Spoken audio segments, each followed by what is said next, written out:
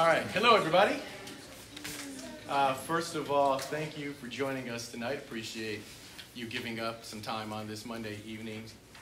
We are focusing this town hall on the new high school diploma, just to give some information, give some background, allow people the opportunity to ask some questions. So thank you again for giving up your little bit of time. Obviously, this is focused on our young people, and we want to make sure that our young people receive the best education that they can to get them ready for a life as productive adults. As an introduction, my name is Earl Harris Jr., the state representative in House District 2. I represent almost all of East Chicago except for one precinct that Representative Jackson is the representative for. I'll be moderating tonight's conversation. I want to introduce, we have three of our wonderful State House staff, Emily, Christian, and Courtney. So if you did not sign in, please sign in. We also have some information on the diploma, and there are some index cards if you'd like to ask questions, because we will open it up for questions. And if you at any point during the panel discussion here, if you need anything, just raise your hand, and one of the three of them will be happy to help you. So thank you for joining us, and we appreciate this. And thank them for driving up from Indianapolis, and drive safely when you head back later on. What I want to do, actually, if we can start off, just give everyone up here as members of the panel. We're joined by a couple of other legislators. Senator Lonnie Randolph, who represents all of East Chicago on the Senate side. And as I mentioned, Representative Jackson. And then we have a couple of our local education gurus. So if Senator Randolph, if you wouldn't mind introducing yourself first. Yeah. Good evening, everybody. My name's Lonnie Randolph, State Senator, 2nd District. I represent the city of East Chicago, city of Hammond, Whiting, and Munster, and everything. And I'm very happy to be here. This is a very important topic, one that we're trying to ourselves understand how it works. Matter of fact, there's no finalization as of yet, so it's going to be evolving and changing and everything. So hopefully, before I finish saying any further, I get long-winded sometimes. I'm going to have to leave early because I've got another speaking engagement I have to go to in Sherrville and everything. But this is our leader, so he's going to cover everything. No pressure. All right, Representative Jackson. Good evening, everybody. Thank you so much for coming out this evening. I'm Representative Carolyn Jackson. I represent District 1, which is all of Whiting, and most of Hammond up to the west, including the west side of Kennedy Avenue. And from there on, Representative Harris represents the other part of Hammond, which was Hessville. And I also have just a small portion of East Chicago, which is Roxana. So I'm very pleased to be here and to engage in the conversation. I serve on Environment, and Children and Human Affairs Committee, as well as Natural Resources. We have been discussing this issue with education for 6 to 7 months now, and it is ever-changing. We are not here to give you the final bit of information, but just to bring you up to date as to where things stand now. So thank you so much. Do you mind giving your other, I'll ask you to do this too, Lonnie, give your other leadership positions? Sure.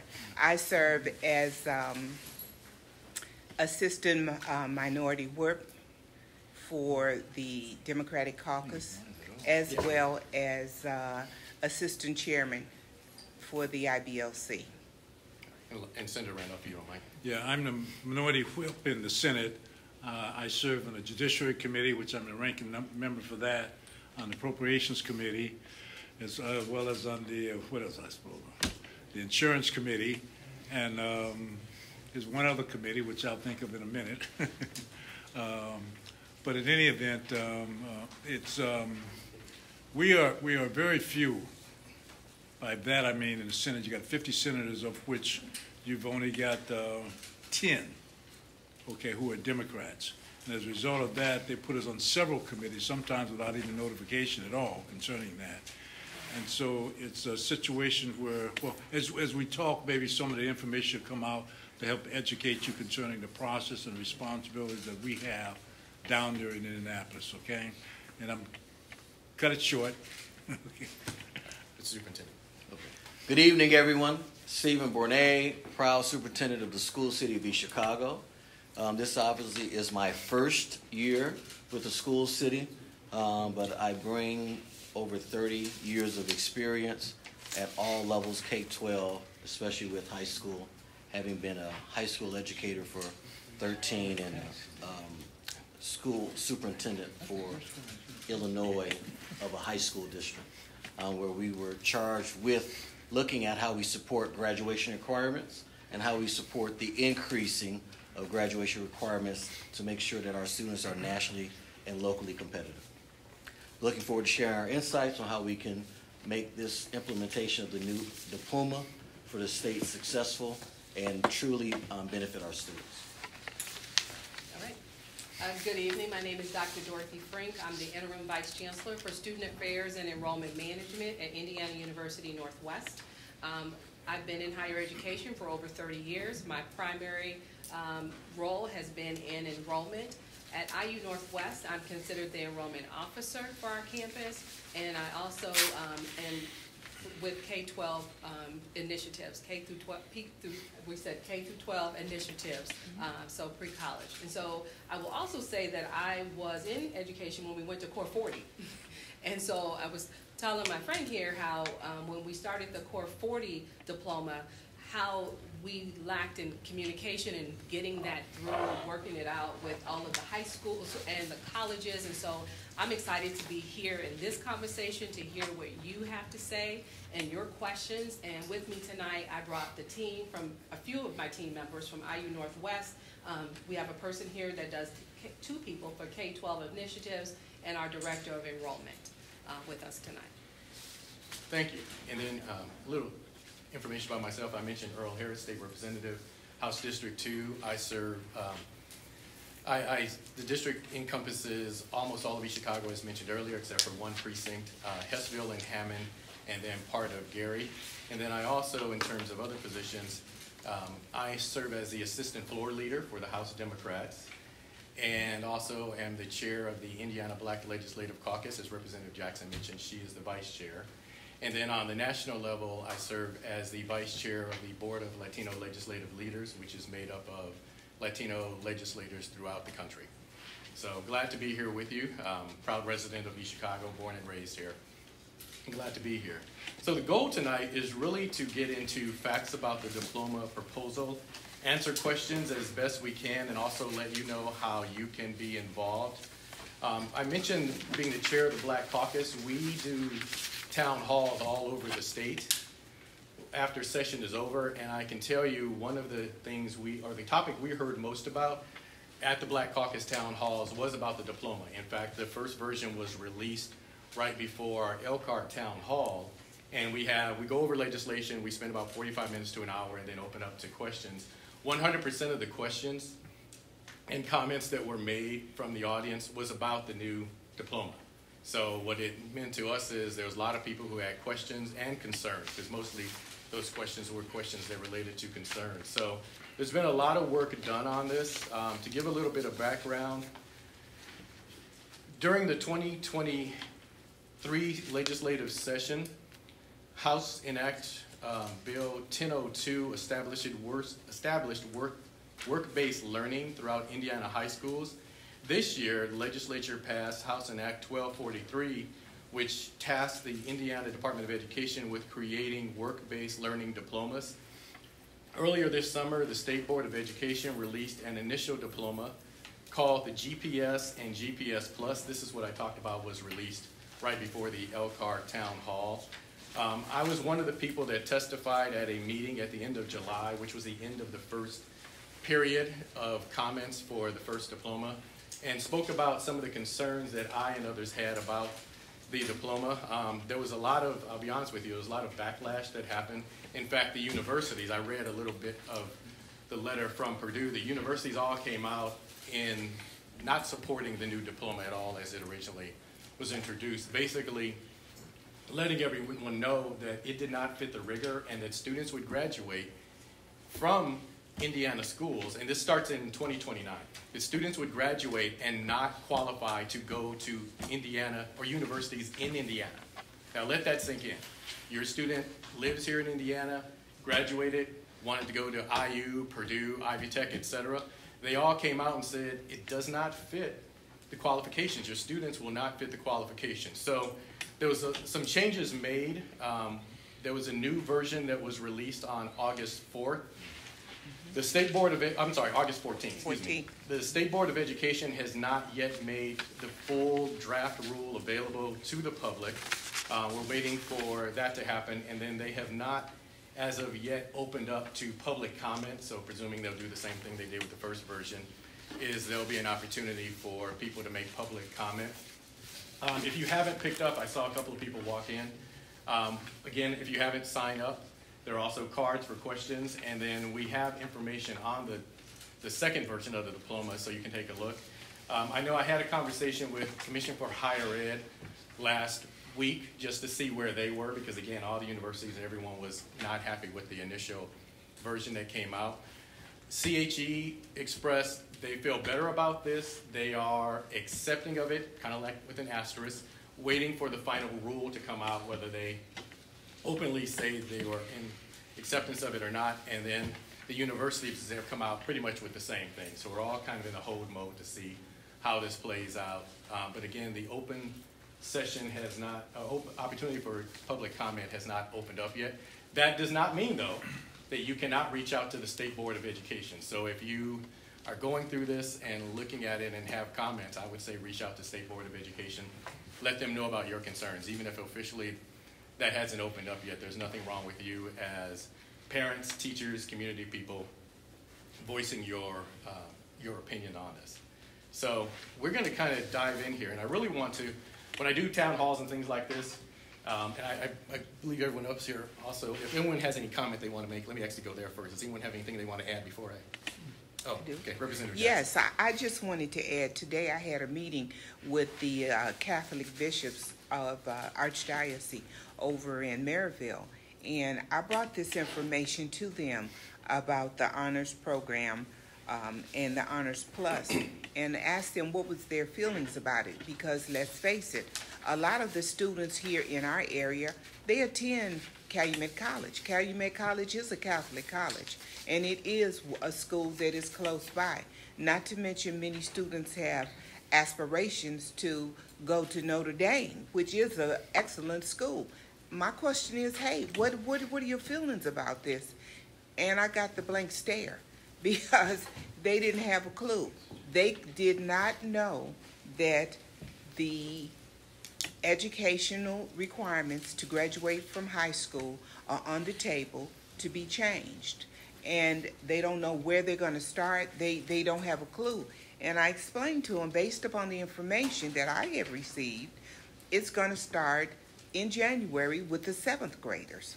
So they had to go, they had to take that information, and I have to provide them with additional information so that they basically can go back and start asking questions, because they were not brought to the table. But what really kind of disturbed me a little bit, and maybe I shouldn't say this, but they informed me that due to the voucher program, and as you all know, the voucher program takes funds away from the public schools. They informed me that just this last, 3 weeks, 4 weeks, however long school has been in session, that they have got an increase of 6% in school attendance. I mean, school registration, and that's just a few schools: Bishop Knoll, Andrean, and I think it's another one.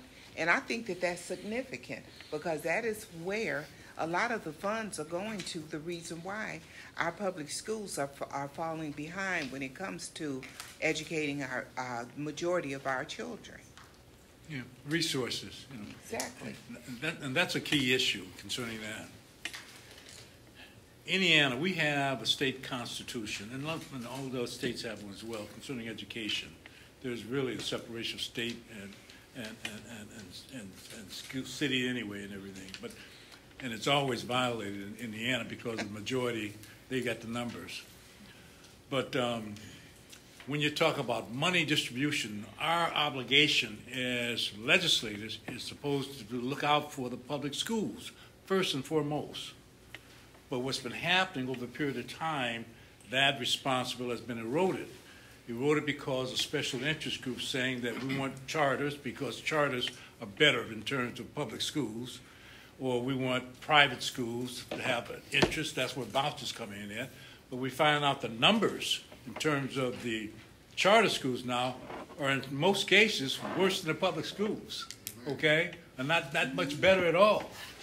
In terms of the vouchers, what's happening with the vouchers, private schools, that they're taking away the residents, the students from the public schools and going to the private schools, which means the funding, because it's a per student funding, is being lost by the public schools. So then they complain about the public schools saying, we want you to do better. Well, how can we do better when you're taking all our resources and giving them to the vouchers and giving it to the charter schools? And now we passed a law that's saying that public schools can do referendums. It's unfair for them to do that for extra funds. We can do referendums. But in addition to that, now the referendums that public schools have to do, we have to share it with charter schools. We have to share it with charter schools. So in other words, you do the work, but they get part of the benefits and don't do no work at all. I don't know. There's an unfairness about that. And the unfairness comes because we don't have the numbers. And we don't have the numbers because voters like you don't come out and vote and put people like you that focus on your interests in positions. So, I mean, I'm not here to criticize or chastise, but I'm just saying those are the facts. And we're at a disadvantage, and we fight as hard as we can. And I'm not on the educational committee. I'm on the tax committee. That's the other committee I forgot to mention. That's the most important committee. That should have been number one and everything. So when issues concerning taxes come up, then I hear that in terms of my committee and everything. I'm only about, 3 Democrats out of about 13 that's on the committee and everything, maybe 4. And it's tough and everything. And like I said, we follow the Kamala Harris model. Okay, we fight like hell. Excuse my language. And sometimes we win, and sometimes we win even though you think we're losing, because what happens is that we argue bills that's going to have a negative effect on us, particularly public schools, and sometimes the negative effect could be tenfold. But we argue to the point where we might end up decreasing that to 5-fold, 3-fold. So we minimize the negative effect that it would have on public schools and everything. So this could have been worse, okay? But in any event, I'm through. No, you're fine, you're fine. If I neglected to say, the new diplomas will take effect with the class of 2029. So that's something to keep in mind as we're moving through this process. The other thing I wanted to bring up is when I spoke against this, or not spoke against this, shared concerns. How many of you know about 21st Century Scholars? All right, 21st Century Scholars provides funding for your students, your young people, to go to college. Previously, and it was created under the Evan Bayh when he was governor. And what you saw here with a minimal amount of people raising their hands, I know, and I'm not the only person that can tell this story, is someone would come and say, hey, my kid's a junior, they want to go to college. Do you have any ideas of how to pay for college? And I'd ask, are they a 21st Century Scholar student? And the answer would be, what's that? And so in 23, I authored legislation that became law that made 21st Century Scholars automatic enrollment. So even if you don't know that you will qualify for 21st Century Scholars, you qualify. And so the funding is there. One of the things I said when I spoke at the public comment was the diploma as it was in its original version basically took away the need for 21st Century Scholars because our students could not go to college. So this is something that's big. I worked in public education for a long time, so public education is big for me. What I was starting to say before is I like to, when I do town halls, have it open more to questions as opposed to us just talking. So we may have a question or two already. But if you have a question, raise your hand, and Christian or Courtney will grab your question and we can answer it. Yeah, if anyone has a note card they've filled out. Maybe we should give them the number of people in the house, too, since he's given the...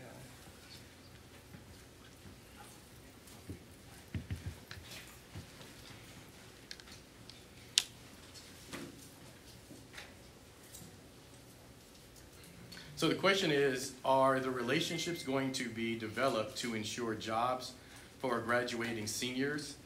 And what does that process look like? I'll answer the second part first, which is we don't know. Yeah. And that's, you're going to find a lot of that's going to be comments that we're going to make is we don't know, because there's still a lot of questions that we have and that people have about this. And the first part are the relationships going to be developed to ensure jobs for graduating seniors. Students, so just a little bit of background in case you don't know, students will actually be sent out to work at businesses. That's the big push for workforce. So instead of them being in classroom, they're going to be sent out to work. So to some degree, those relationships can get established, but your students are going to be basically free labor while they're in high school. So that's not necessarily the best type of situation for our young people. I'm going to get into some other things, but I want to make sure we hit questions first. So any other questions? Representative Harris, may I add one more thing? Yeah, please. So one of the keys to this being, and keep in mind I'll try to remain neutral as possible, but I know at the end of the day, how successful this is going to be how we're measured as a district. And so it's going to always come back to what efforts we've done to make this successful. It's going to rely in how it's implemented. So in order for you to be successful, there are some relationships that have to be cultivated and partnerships that have to be established so that we have all of these opportunities for our students, for the students who want to get their basic 100 hours or the students who want to seal and want to get 1,600 hours. And so all of that has to be careful conversations we're having to see where all those opportunities are going to be. That's the issue. I'm not the educator in my family. I'm not on the educational committee. Just some basic fundamental things I think of about this situation. When you focus on a new curriculum dealing with shifting toward job orientation for high school students, you've got a lot of things that they have to put together now. Well, you focus on it. That means that someone's going to have to be in charge of contacting industries within an area, whether cities or town. What industries have, then, which means someone's going to have to be in charge of finding out what their needs are. And then, if in fact you've got a majority of an area that's needs focused on one particular area, does that mean that they're going to have influence over the administration, the educational part, to shift the learning toward what their need is, neglecting other industries and neglecting other objectives that other students might have? Then you've got the additional cost factor, too. Who's going to pay for that? Okay? Then you also got the factor, too, that if, in fact, you put a student in an industry and the student gets hurt, who's going to be liable? Absolutely. Who's going to pay the injuries? Who's going to pay for the medicals? I mean, that's not cheap, okay? So these are a lot of unanswered questions that the Indiana Department of Education don't know, but yet they want to implement rules that you have to abide by, and you don't even know what the rules are because they don't know what the rules are. So how are we going to get through this? I don't know. Why the reason exists for the change, no one knows. Exactly. When you make a change for the better. Not just make it because of the heck of it, because you feel like doing it. You recognize there's a problem, then you make the change to try to address that problem. We didn't come up with a problem, but yet they made the change. And they made the change because they felt like doing it, and they had the majority, and there's nothing we can do about it, because they have a quorum. A quorum means you've 2/3, all they need is the House and the Senate to pass legislation. At one time, we had a situation where by we I mean the Democrats, minorities, particularly in the House, they had to be part of the quorum when they had the workforce issue concerning the right to work issue bill. At that time, Pat Bauer was the Speaker of the House at that time, and what occurred was that they wanted to make an extreme measure in terms of the right to work bill. They wanted to push it down everybody's throat. Well, Pat Bauer said, okay, we won't let you make a quorum then. That means you can't pass a law. And they said, if you do, we'll arrest you, because the governor can order the legislator to be arrested. Right. Okay, so Pat said, okay, as a speaker, we're going to go out of the jurisdiction and we're going to go to Illinois. And they went to Springfield, so they couldn't make a quorum. So as a result, he was in a bargaining position to try to minimize the damage that that law has and everything. We're not in that position now. We can walk out in the Senate today and they can say bye-bye and still pass legislation because we don't need them to make a quorum and everything. Same thing in the House. Right. And that's another reason why it's important that people participate in the voting process so that we can try to make it even, because it's cheating you because when you have an one-sided, lopsided legislation that passes what they want, you don't have a debate on the merits of the bills to strengthen the bill for your benefit. When you have two different sides, they make up the pros and cons, they argue for it, and they come up with the best solution. That means that everybody agrees what's in your best interest. But if you just got one, and they make the numbers, they do what they feel like doing, whether it benefits you or not. They don't care, okay? And I'm talking too much now. Yeah, But anyway. but what you're saying is actually true and correct. And as a parent, I would be concerned because if my daughter or my son had to do X amount of hours across town, how are they going to get there if I'm at work and their dad, my husband, is at work as well? How are they going to get there and get back? Also, what I also have to bring in there, we passed legislation this past session that said that children could work, children up 16 years old could work, I think, up to 40-some hours, which means they could, a week, which is up to like 8 or 9 o'clock at night. So that means if they're in this program, this proposed program, that they could have to be across town, and they could do this work, whatever this assignment was, until 8 or 9 o'clock at night. Now, you know, in our area, we don't have a lot of transportation, bus transportation, etc., to get ourselves back and forth. We rely on private vehicles, okay? So what is going to happen with this child who has to go back and forth every week or however it's determined in order to meet these requirements? The other thing is rural areas. I grant you we're not in a rural situation here, but how are these children who live on farms, who commute to school on a bus, and at 3:30 or 4 o'clock when school is out, that bus drops those students off. And if your child is not on the bus, they're out of luck. Where are they going to go to get a job? And I'm telling you, a lot of these rural areas, I don't know if you've been to a lot of these rural areas, but I have. It's nothing there. They don't even have the necessary health care close by. So how is this child going to get here in order to satisfy the requirements to get their diploma? You see, these things were put in place in a rush. Things were not thought out. Somebody got a bright idea and put some things quickly on a piece of paper and thought it was going to fly. But we retaliated. Okay? We let them know it's not going to work, we're not happy, and something needs to be done about it. And when I say we, I'm not just talking about we as Democrats, but I heard today that the Republicans don't like it too. So with that happening, this is our opportunity to allow our voices to be heard, to say what it is that we want and we don't want. Because the reality is, I have to say it, and then I'm gonna be quiet. You got people who are nowhere near in the educational field. Nowhere, they don't have a clue.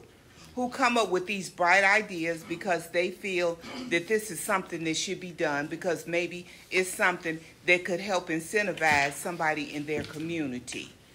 But it's something that is detrimental.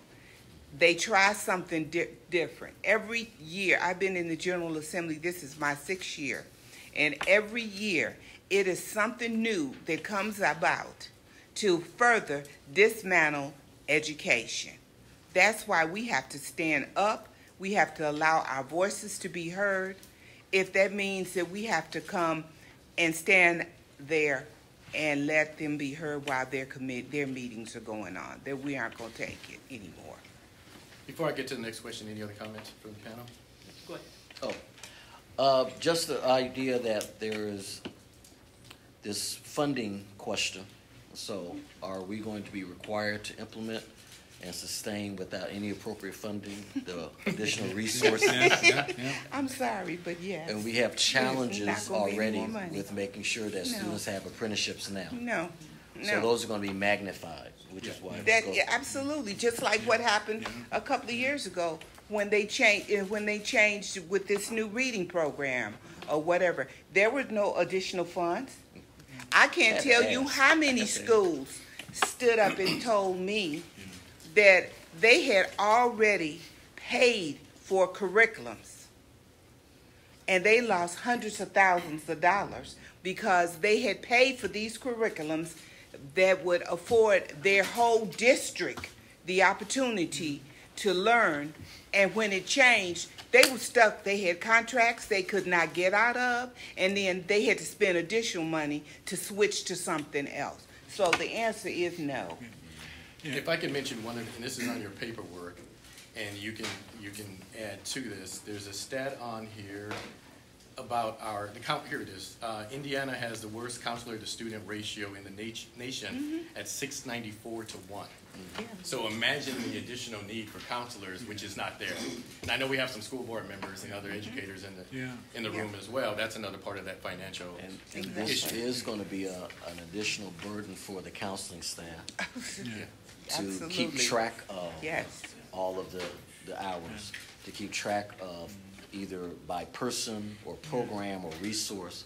How is that going to be managed? And that's one of the questions that is not come up. Dr. Frink, you would like to add something? No, I was getting ready to echo that, the managing that even on the college side on the different requirements that the high schools will have for their students to graduate. Or let me just say the options of courses that are available, right? I looked at all of the courses that are available in math, because when we go through this requirement here, we will look to see how students met this requirement. And this is what we did with the Core 40, right? Yep. This will put a burden on us if every high school is a little different, right? And so where are we going to have commonality in the high school diploma like we did with Core 40?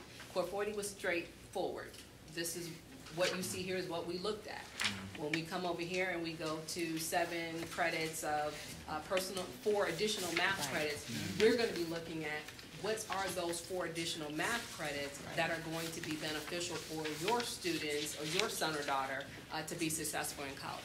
So we're looking at it from that standpoint. When we look at, we do not take lightly the employment portion of this. We understand that there's some concerns and issues for this. I will say that our team, like I said, I have our team here in the room today. We have programs, the academic pathway programs, to try to help with some of those experiences. And so I think that once we have a community of people like yourself and myself sitting around the table to talk about, okay, here's the requirement. Now, how are we going to help get there, right? So in December, we shall know what the next iteration of this will be. But then how are we going to help you get to this to make sure that your students are ready for college so that they can complete successfully? Yeah. And I also, let me add, if I may, please. Yeah, and then I need to get some questions. When it comes to education, school-wise, the most important individual is the individual in the classroom, the teachers. But yet, for some reason, they're always left out when it comes to decision-making concerning the direction of education. Why, I don't know. So we're going to have to start shifting our focus a little bit and start recognizing the important roles that teachers play. The other thing, too, is when you make changes like this, the school boards are very important. They're the ones that set the guidelines, the procedures, the rules, and regulations and everything. And they're also the ones that come up with the budget. So, I mean, you set a budget, we change the laws, educational-wise. Now you've already made a commitment concerning your budget. You're going to be short of money. And when you're short of money, you're going to look for it. The state will say, well, do a referendum. Well, you do a referendum, what do you got to do? You do a referendum to raise $1 million, but $400,000 have to go to charter schools. So you see how it goes back and affects you one way or another. So you got to do a lot of thinking, a lot of strategizing. And these things are important because it wakes you up in terms of the reason why you have to get involved with local issues that you don't think directly affects you, and it does.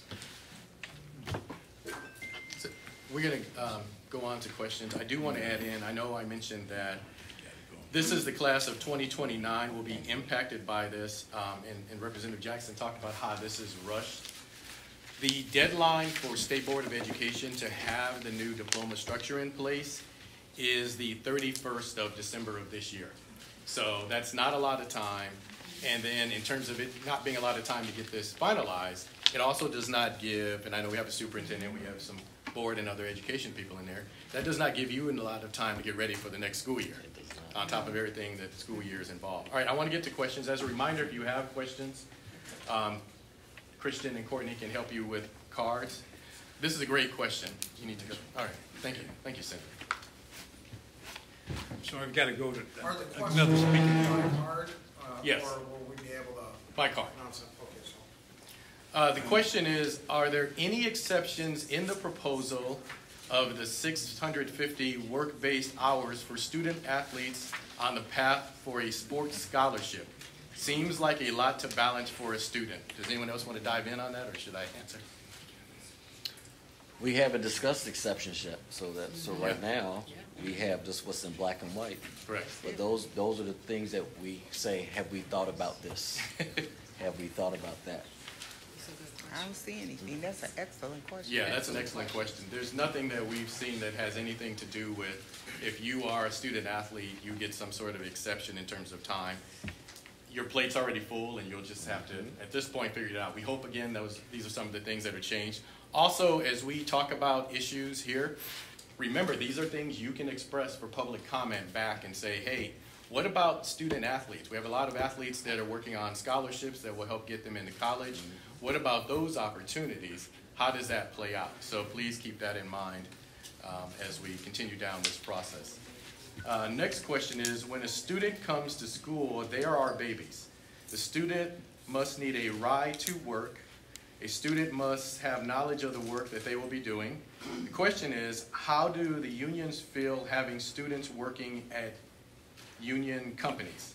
You know, that's a good question. I actually, right after the first diploma came out, and I'll open up, anybody else want to add into it. After the first option came out, I was actually at an event involving union and had this conversation with one of our union leaders here in Northwest Indiana, and he was honest about having an issue with this. He's like, this doesn't really make sense to me in terms of the structure of this, in terms of how it works. You know, the other thing I don't think we've talked about, Representative Jackson brought up, what about our, and this doesn't really impact us, what about the rural parts of the state, because where do they go? The other side of that is companies don't have to accept students. There's nothing mandating them. They can't be mandated to accept students. So we don't know what kind of options are going to be there. And, you know, bringing up unions, they may have a potential issue. I don't think they've really spoken out broadly about this, but I'm going to presume our union members have an issue with this. The other part is, if you are a company owner or you're a worker, you're now going to be responsible for a student. A minor. So, yeah, minor. So A minor. that's something that I'm sure is also a concern. The other thing is, we talked about, thank you. A few more, sorry. Good, that's great. Representative Jackson talked a little bit about, you know, and Senator Randolph talked about the whole liability and safety. That's something that, you know, in terms of background checks. So when you're sending your 16-year-old son or daughter to a workplace, background checks are not required. So whom are you sending them to work with? So these are some of the other concerns that we have expressed. And I want to say something about the athletes, because this is an example of communicating. Yeah. So if the athlete is going to college, then they should be on the enrollment path. And so a lot of counseling needs to happen in conversations, because you wouldn't want the student to be on the employment path or the enlistment service path seal if they're intending to go to college. And so that's going to be a conversation to have. And I know our team has already started to think about, because students can change their mind. Absolutely. And so, you know, they start out and now they want to go to college, but they went on the employment track. And so the team has started to think about, how do we convert all of this to have it fit in the enrollment seal. And you just brought up something. You start on a path. What if you change? Yeah. I can tell you my own college experience. I changed ideas Right, and changed universities based on what I wanted to do. Absolutely. So this is more of comments versus question, and this person brought up issues. Child labor laws, Representative Jackson talked a little bit about that. Union busting, which is always in the background when you talk about labor and bringing more people into there. I know that was connected to the previous question. Funding has already been discussed, and especially the K-12s. How is this going to be funded? It looks like an effort to cause failure of our public education system. That is a great comment. There's some things, and I'm not trying to get too partisan on this, but as Representative Jackson said, this is not just a Democrat thing. There are Republicans that are not overly enthused about this as well. Public schools still are the biggest educators of our students, so we need to make sure that they are protected. And then the last comment this person makes is most industries require students to be 18 years old. Yeah. Yeah. So that's another issue in terms of how are those numbers going to work out? How's the 16, 17-year-old? I graduated high school when I was 17. If this was the case, I would have never reached the age to do this. Does anybody else want to add anything? Yeah, I mean, it's so true. I graduated at 17 too. And I can remember my first job was as a typist in downtown Chicago. And I can just reflect back on things that happened to me that I didn't have a clue about. You know, when you're 17 years old, the maturity just is not there. And we're talking about children who are 15, 16 years old in environments with adults. Absolutely. I mean, just to come in this school, if I were volunteering or if I was coming here to do something, I would have to fill out a form so that you all could do a background check. Yes. But if I'm sending my child, my precious baby, to work over here because it's a requirement, there's nothing saying that a background check or anything has to be done. They could be working beside anybody who is somebody who could cause my child physical and mental harm and distress. There's nothing being said about that. It's you go over here, you do this, and if you got to work 40 hours, etc. I can remember working the job, and I remember most 17-year-olds are tired. They need a lot of sleep. And I'm going to tell you, I remember getting sleepy and putting my head down on that typewriter when I didn't have anything to do, and I went to sleep. And they're like, Carolyn, you can't do that. But at 17, I'm sleepy, and I got to go take a nap right now. But I'm just saying, that's what you have happen because children just are not to that point of development where they know and they understand those things. So there's some questions directed at Representative Jackson. Unfortunately, Senator Randolph has left, so we can't ask him his. I believe the question for you, Representative Jackson, is Catholic schools are private, so... Our private schools, so how would it affect, how would overall this GPS, the new GPS grade, if you give me a moment to finish, would affect private and charter schools that aren't a part of the public school system? I mean, we just sat here and we... Well, I can answer that question. Or Okay. Representative Jackson, you want me to take it or you? Okay, well, I can It does. If you are certified with the state of Indiana, doesn't matter if you're a charter school or a private school, you still fit in this. So Well, yeah, they're you impacted as well. You have to meet certain criteria, but they wouldn't be obligated to follow the same curriculum exact. They have to follow the new diplomas. They would have to. I had this They would conversation. have to have similar programs, but not the same. Well, what I was told was they have to follow the same rules as the public schools. Right, and that's what I was told today, Yeah. that they would have to follow the That's same not in the- rules. That's actually not in the legislative plan, though. Okay, well, I'm telling you what I was told after doing some follow-up on this. And Yeah. they are also part of this. Yep, I was told the same thing today. Yeah. And then, how would something benefit America? I don't know what, I'm sorry, I don't know what your question is. Lonnie Randolph, Representative Randolph, kind of threw out Harris, and we're trying to do the whole Harris thing. How would Trying to do the what thing? The whole Harris and Waltz president thing going on right now? What are The you race for talking about? presidency. Lonnie Randolph threw that out there. My question is, since he brought that up, how would the $6.7 trillion tax hike on Americans Okay, across this the is board? not, we're not getting into presidential. This is Well- about the diploma, well, he just and this is a nonpartisan event. So Okay. I understand you wanted do what you want to do, but that's not what this is Oh, about. no, So respect your, I thank you for your, Yeah. respect you, but this is not what, that's not what All this is you about. had to do was say we didn't want to answer it. That's Well, he's not here, so he can't answer. So, Okay? Right, and we're talking about we're talking about how the state comes up with the rules and the regulations as to how schools are to be run and how their educational programs is to happen, and that does not affect the federal government. Yeah, this is so the state. the U.S. Board of Education has no plans. This is State Board of Education. Right, this The is state of Indiana. This is not a federal thing. Right, Yeah. This is not on the federal level. It's the state doing this. right. Okay. The next person put vouchers, question mark, transportation, question mark, school board, question mark, and they wrote too long to write. So I'm not sure what the questions are. No, that's me. There was, my name's Humberto. I've been living in Hammond for over 20 years. So I'm represented by Lonnie and represented by Carolyn Jackson.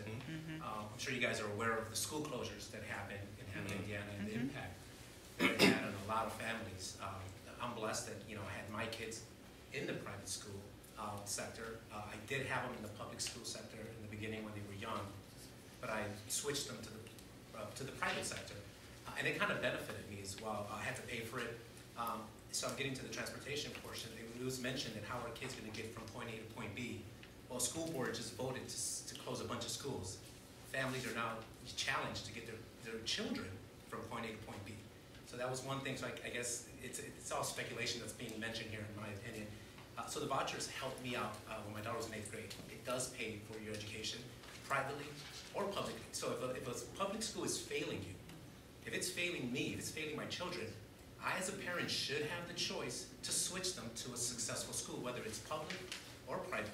Both of my teenagers are in public high school. They're not in private high school. They're in public high school. That's because I chose to put them in that high school because that high school is succeeding. But in the elementary level, it was not succeeding, so I chose private education.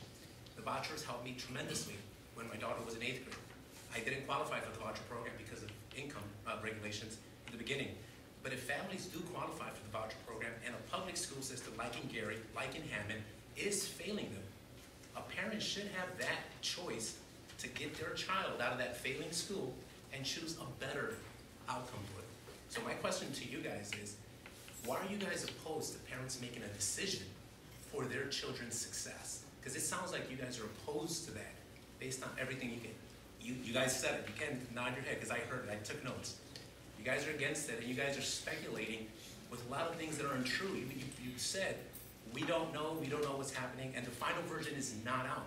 So you guys are speculating a lot about what's not out there yet. Kind of, confusing us to try and say, be opposed to something. Let me respond to that. Right. Part of that is because we've been asking these questions. So Sure. you're saying it's speculation. It These sounds are like no, I'm answering your question.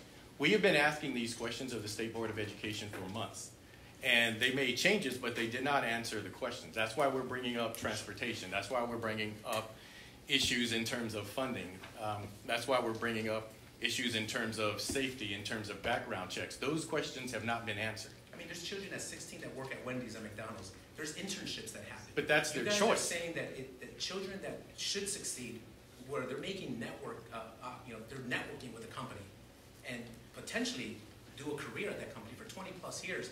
You're throwing a background check or your scare tactics to kind of turn people off from that. But there's kids doing internships right now.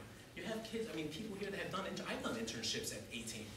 There's kids working Okay, right now you're at 16. twisting our words. I'm not. We're not saying words. no. We're not saying that. And I understand for you this is a twisting political anything, thing. This is a I'm non-political repeating what you event. said. I'm not twisting. You said it. I took notes. Okay.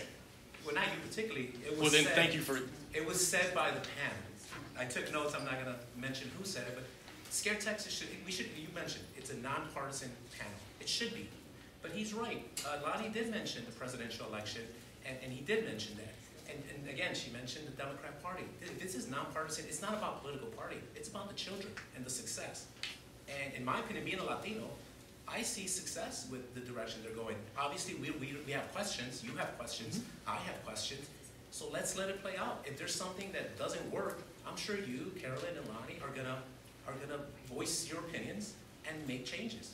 But don't speculate and do scare tactics, which it sounds like you guys are doing. No, well, I apologize if that's the way you feel. okay? That's how I feel. But, It's well, priority. I said I apologize, okay? Sure. But a lot of the information that we're telling you, we have information, statistics to back up what we're saying. Like the graduation rate being the lowest in any other county? What our statistics says is So they're that, trying to change that, and you guys are opposed to that. well, you're gonna answer for me, then I will just let you talk. I mean, I would love to sit on there, but I'm not an Okay, elected official. but the reality is we have documentation to substantiate what we're saying, okay? And it's not just about this area, because we are talking about the entire state. And yes, you can send your child to any school that you choose to send them, because now you can use the voucher, but it was not just here recently, it's been for a good while. But many of those children who were using those vouchers, who were using them to go to virtual schools and things like that, those schools were failing. Yeah, they were And the closed state because of had public to, policies. and the state had to come They were in and closed close because of them public down too. policies imposed by the Democrats in this region. It's No, the school they in the were- state- Okay, They were- hold on a second. We're getting way off topic. Let's move. This is about the diploma. Right. Let's move back and not get into political arguments here. Here's a question, which is a good question. This is a very good question. And we have not discussed this yet.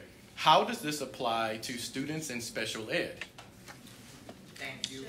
That's a great question. It is. So here's what we know and what we don't know. So every special ed student's graduation or their ability to graduate will be based on their individual Right. education program, Right. their plan. So what is in their plan will align with the diploma graduation requirements. So there are some things that a student will be able to do that's on the new diploma, and there are some metrics they won't meet based on their ability or disability. So they won't be negatively impacted either which way. Just as right now, if a student has an IEP, they will still graduate with the diploma, and that's based on the successful attainment of their goals and their plan. Does anyone want to add anything else? He basically said the same thing I was gonna say. All right, next question. How will we clear all people's background who will be around our children? That's one of the questions. There's nothing in place that requires a business, a company, an organization to do any sort of background checks. So that's when we talk about some of the concerns we have, that's one of the concerns we have is whom are your children going to be around? Right. And we don't know if it's going to be a completely safe And environment. they or might not. opt not to be an apprentice or workplace because that might impact their Yeah. day-to-day. They Right. might say, never mind, I don't want to do that if I have to be mandated to have. Exactly, That's a good question. exactly. All right, will small businesses be able to work, will be work sites, churches, community organizations? I think I'm saying that correctly. Is that asking if churches and community organizations will be work sites? I don't know who asked. The question is whether or not smaller businesses, whether community organizations, whether churches will also be involved in being able to be work sites. We don't know. Well, yeah, go ahead. Well, I think that earlier I talked about all the relationships that you have to cultivate in order to provide experiences. So, for example, we have a career pathway called digital design. What does that apprenticeship look like in action? So that might be, if I use an example, well, we need someone to design our weekly church bulletins or our programs. Can a student have an apprenticeship in that? Will it be 100 hours? Maybe not 100 hours. Maybe it's 20 or 30.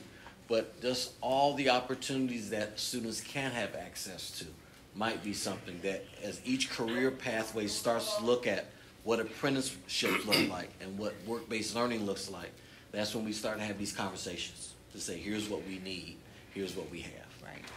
I can also add to that there are conversations happening with the Center for Workforce Innovation. So I know our team is part of their the grant that they recently received to help students have those experiences on the employment side. So it's career coaching and things. So we're in conversations, and it was about this was not part of the conversation. Like, okay, we're going to help them get to this. Like when we started the grant, like, was it like 6 months ago or something? But we are in conversations with the Center for Workforce Innovations at the college level to kind of help in this employment area and experiences. Okay. Yeah, I was going to say, when we had conversations with them, we asked them, would this be a situation where a student would have to stay at this one particular location for 100 hours, or would they be able to go different places and get maybe, let's say, 20 hours here, 20 hours there? Because as we have already discussed, at 15, 16 years old, you may start off thinking you want to do something else, one thing, and then later on you change, you want to do something else. So would they be locked into this one particular field of employment, or could they do different things? And we weren't able to get an answer for that. And then we have only the funding part is the issue. I'm not sure if that's a question asking if funding is the only issue or what particularly the question is. I think that was a comment. Oh, okay. Oh.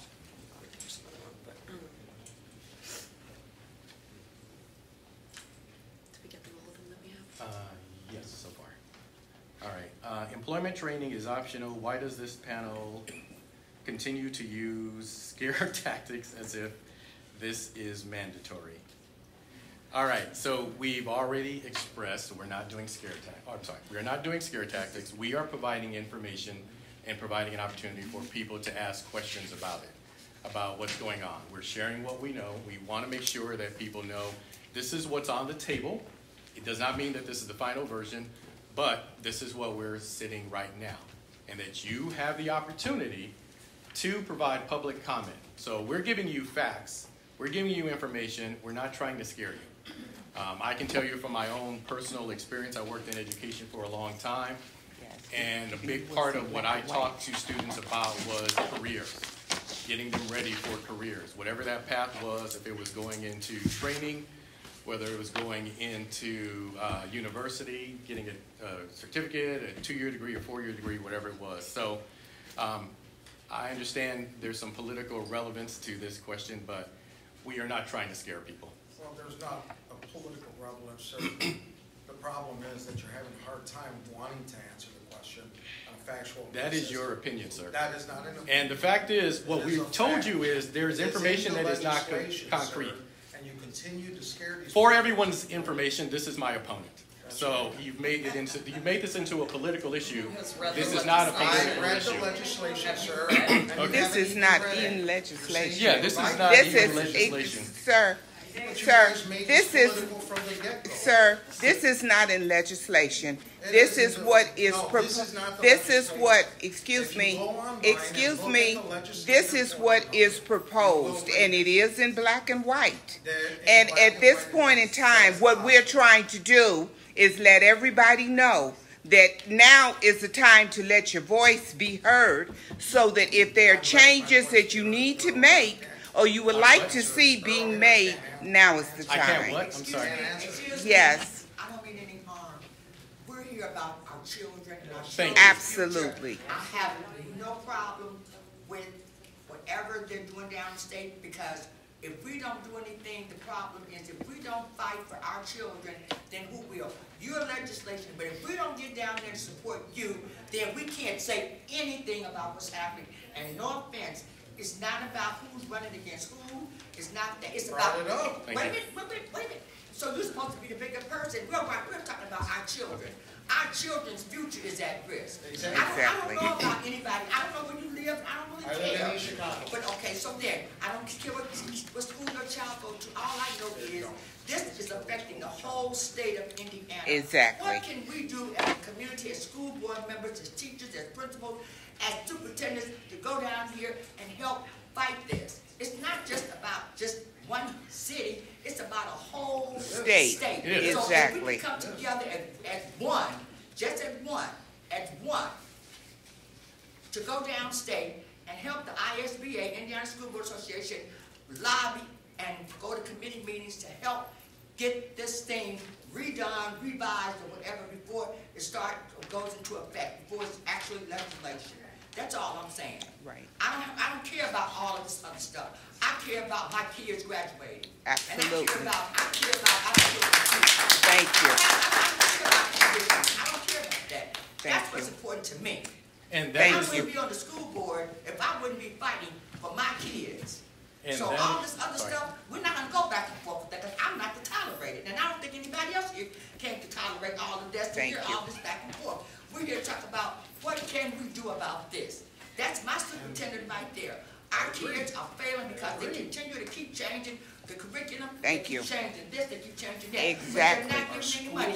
They just And said- that was- they just that's said right. 2 years ago that they gave money for CTE programs. Okay, so what about that? That's Okay, why I sorry, stated earlier, I've been in the legislature for 6 years, and every other year, things change. And when they change, you've got school districts who have bought materials for their students, paid hundreds of thousands of dollars for them, and they cannot use them anymore. So now they got to take money and go and buy a different set of curriculums. They can't even sell them to another school in the district because they can't use it either. Okay? That's why we're here today, to give you what is already in black and white, what was discussed as to what the plans were going to be last month, so that you can see in black and white, this is what the plan is. And when we said we don't like it, okay, this is not representative of all the schools and all the students in the state, because many students want to go to college. They cannot get in any college with a curriculum like this, okay? They cannot get in any schools in the state of Indiana with this. They came and they spoke and they said this. That's why we're letting you know, so that you can make your decision as to what you want to do. We're not trying to force you to do anything. We're just providing you the black and white. Well, you want to hear the truth. so I want to what, hear what they got to say. You want to hear the truth. I didn't see your picture on the flyer. I want to hear what they got to say. so thank you for your comment. Thank you. What we are here doing is sharing information. Excuse me, sir, excuse me. What we're doing is sharing information and sharing what we know, sharing the process, Okay. talking about where this is going, and allowing you to know what options you have in terms of He can feedback. go for me. And so we're going to get back to the questions, and in fact, one of the questions here received is who specifically should be contacted at the State Board of Education? The entire State Board of Education. Dr. Jenner, who's over education for the state, at some point they will open up, we presume, because this is what happened before, Right. will open up for public feedback and possibly have a forum as they did before. But that doesn't mean that just because that hasn't officially been announced does not mean that you cannot reach out now. So if you Right. have concerns or questions, as I've said here, some of these are questions. It's not just saying this is concrete. It's things that we had concerns about with the first option, and all those questions did not get answered with the new option. So Exactly. those are questions we have and concerns we have, which we have voiced here and expressing, because that's what we should do. We shouldn't just keep to ourselves what our concerns are. If these questions and concerns are resolved, no one will be happier than us. So that answers that question. Next question is, what about extracurricular, art funding, language classes? What about English language learners?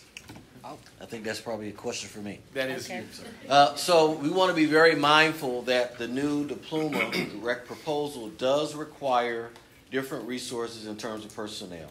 So if you look at one of the sides, it does say there's going to be increase in personalized electives, and those electives are in CTE and world languages, etc. So in case anyone doesn't know, we are very much aware that there's a teacher shortage. Yep. So with this proposed legislation, how are we going to hire and find the teachers who are going to support these additional electives? And with that, what is going to be impacted?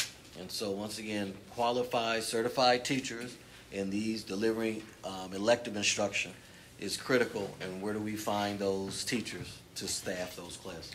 And I'll add on to that, under the enrollment seal, of course, I'll college enrollment, that's where my specialty lies. Right.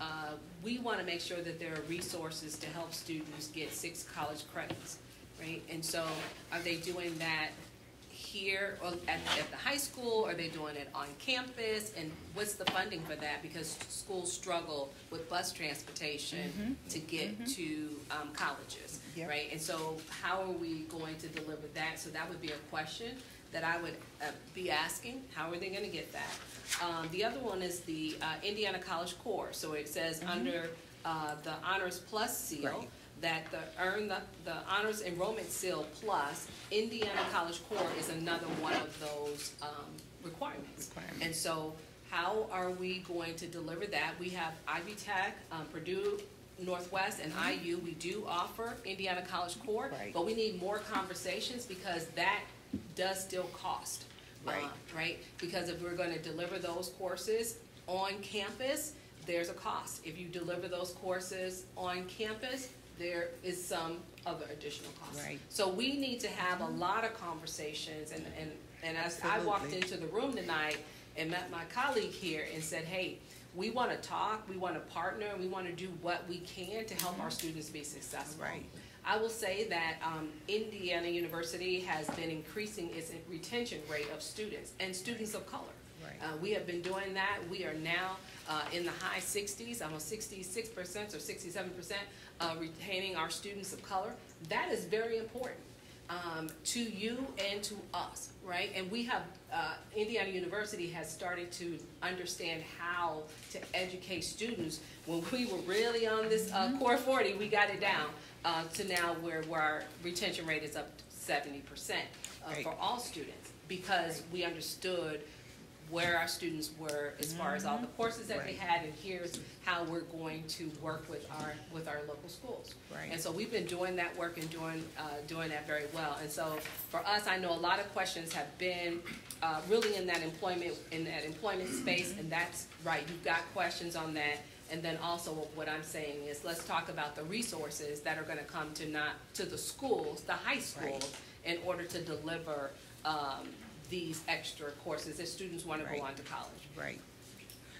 Right. And we also have to look at the fact that this is something that has to be something that can be obtained by all schools throughout the state.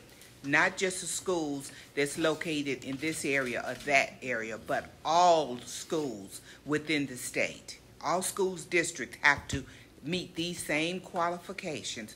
And if it is not written in such a way that all children can equally be able to obtain these different degrees, different diplomas, then it's a problem. All right, next question. Can you clarify if the employment path does not prioritize world language requirements, i.e. Spanish, especially given that the East Chicago School District has a significant Latino population? It raises concerns about whether local businesses, corporations are adequately prepared to serve our Latino community. That's an issue. If your concern is Spanish speaking and anyone there at an organization, at a business that speaks Spanish, there's nothing in the requirements that require that. Hopefully there are, but again, there's nothing that requires that a business or an organization has certain languages spoken by their employees. Right. That goes back to that initial statement around cultivating these partnerships and relationships so that we have field and work-based learning experiences that are going to meet the needs of all of our students. Absolutely. Correct. What are, the superintendent, this is for you, what are the teachers' role in this? And what is being said? I believe it's okay asked. Or asked. Oh, sorry. Or asked. Okay. So the teacher's role still needs to be clarified. So obviously this proposal directly impacts our counselors, but we want to be mindful. And I'll also point out one example. So the reduction of the health PE requirement reduces the need or the number of PE courses that we have to have. On one end, we have to still encourage our students because obviously we have issues with wellness for our students. So what we don't want to do is reduce the amount of times where they are being physically active. And so it doesn't mean that we're going to have fewer PE teachers. We still need to encourage the use of physical activity and physical exercise, whether it's in sports, etc. But for example, as a teacher, what do? So I'm also concerned about, when we talked about resources and personnel, our teachers, and so if you can sort of look at what does that look like. So I teach 6 classes, and in one of my classes I'm supervising a caseload of students who have work-based experiences because I don't have enough students in all of my sections, so by default, here's what my 7th class looks like. Right. Or virtue of the fact that we need that level of manpower to supervise all of these students or make sure they're going where they need to be going. So we don't know what that role is going to look like yet for a teacher, but those are conversations we have to have. Absolutely. Anyone want to add anything else on that? Good. No? All right. Any other questions? We have about 14 minutes left. How will our overwhelmed school counselors be expected to take on the role of finding jobs for students? That's a good question. As mentioned earlier, we have a school counselor shortage as it is. And so that's going to put some additional strain on our school counselors. The hope is that companies will be there and that everything will be done correctly, but it's too early to know that. We don't know that yet. Right. So that's our hope, is that this is actually an easier process on our school staff. But until we get a little bit closer and until we know what the final rule on this is and how the final structure is, we're in a little bit of a hold mode on that. That's those resource challenges again. So if you look in the next 3 or 4 years, does that mean that there is some role or multiple roles that is the freshman work, well, maybe not freshman, sophomore work-based learning coordinator? There's a junior work, and there's a senior level, because they have to support the counselors. And maybe that's not just falls on the counselor, that's some other role, which means that's a teacher position less that I have to allocate for this. Right. Where we talk about the funding again. But if we say it's just going to be all on the counselors, I'm going to have a counselor shortage. Right. I had the opportunity to go to a school and to talk to one of the counselors. And this was a couple of years ago. This was last year, I want to say. And her concern was, in fact, she wrote me a very long letter, because her concern was she was already overworked.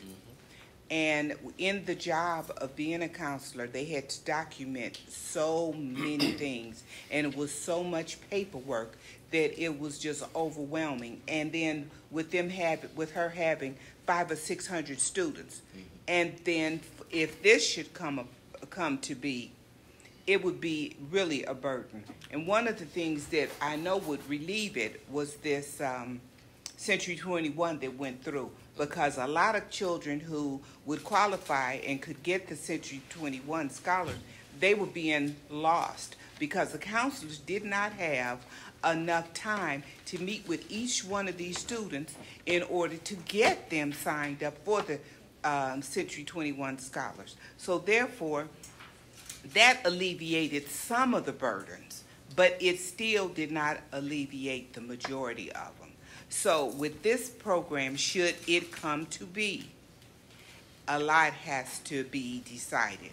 And my guess, based upon that conversation I had with that counselor, they would need to hire at least 1 or 2 people to assist in getting it done, which would mean that school district would be responsible for 2 additional jobs, 2 additional full-time jobs, and 2 additional salaries. And there's the American Association of School Counselors recommends a really good ratio. If you're going to be a counselor, you should have somewhere between 250 or 300 counselees in order to be an effective counselor, in order to offer effective guidance. If our numbers are exorbitant on top of the other graduation requirements we have to monitor, are our students going to get really effective counseling, or they're going to be like, hey, here's your 100 hours, check it off, take this course, and then they run them out their office, which leads to really poor post-secondary preparation. Absolutely. All right. How do we plan to help parents navigate this new system so they can be involved and help their kids? That's You wanna what take- on me. I think that's on you. I think Or you that can is answer. gonna be. I think that's gonna be on both of us, right? As when the Core 40, I go back to that because when the Core 40 rolled out, it was both of us that were trying to communicate with the parents and bring them along, because you have parents that are super engaged like you are, and then you have parents that aren't as engaged. Right. And so we have to find those different ways to communicate and get the information out. It's multimedia, it's platforms to get the information out, but it's definitely a partnership, because it should not be all on you. Yeah. I think our parents who were most successful are our informed parents. So how do we communicate the changes? How do you communicate our graduation requirements in general? So it doesn't just happen to them. It is something they're part of. There's this monitoring piece that lets students know they're on track for graduation, they're off track for graduation. What are the interventions in place to make sure that they stay on track for graduation? What conversations do we already have and we sustain so parents know, hey, your student is on track for graduation. Your student is behind 50 hours. When does those conversations start to happen? Right. You know, I know sorry. in Hammond some years ago, when the 40 program came about, what they did was they held meetings and invited the parents to come so they could explain to the parents what was required, what was getting ready to happen, et cetera, et cetera. But I see that would have to happen with this, because if the parents are knowledgeable, then they would be able to assist to make sure that those children are on the right track in order to receive whatever kind of diploma that they are seeking. And I would tell you, some of the conversations I've had with education people have talked about the vital role of the communication between parents and students, and that's going to be a necessity. And engagement is going to be a big part of this. So we thank you for being here. This is going to be our last question because we're almost out of time. Is it possible under the proposed changes that we will have students graduating who will not have the required credits to get into college? Example, if a student graduates with enlistment and service seal, completes or leaves active service, and then decides to go to college, will they be able to? So you will probably hear me say or use the phrase both and. If we have our counselors who are having really effective guidance conversations with our students and who are monitoring the accumulation of credits and are doing credit audits every semester, every end of the school year, that is one way we keep our students on track. The other piece is encouraging our students to not just do what we call the minimum. So if there's a student who says like, oh, I only need to have 42 credits, we do a disservice to our students if we're having those types of conversations. So we say, hey, we know you're interested in more than one career pathway. You do have the space to do 3 or 4 credits here and 3 or 4 credits here, so that they're not just saying, well, I was only interested in doing this career pathway, and now I wasn't successful. So there's nothing else for them to sort of not glom onto, so they end up saying, okay, well, I'm going to have to now default to a different pathway or a different seal. So those are questions we have when we have when our counselors have time to have those types of conversations. And so part of them having that time is making sure that they have appropriate caseloads to have these types of conversations with, so that our students aren't graduating with a diploma and they're ill-equipped to go and to do enrollment or ill-equipped even to do employment. You want to add anything? Nope. No. All right, in our last few minutes, if you don't mind, we'll start with Dr. Frink. Any last comments or words of advice? Stay tuned. Just know that the colleges, I'm pretty sure all of us will be working together with the high schools to make sure that we all understand it and that it's a good solution or the best solution. And let me just say this, that if it's not the best solution? I think we're gonna work together to make it the best solution for the students as much as possible. They are the focus of all of this. The communication and the partnership is going to be very vital between the state colleges or private colleges and the local schools. It's going to be important. I think the diploma presents an opportunity for us to look at how we support our students. How do we provide intervention? How do we partner with needed resources so that our students are graduating? And that diploma, whether it's employment, enlistment, or enrollment, that diploma means that I am prepared to be successful post-secondarily, regardless of whatever path. And that's what that has to mean. And that's where we need our parents, and we need our legislators and our elected officials, where we need our university partners and our industry partners to do that.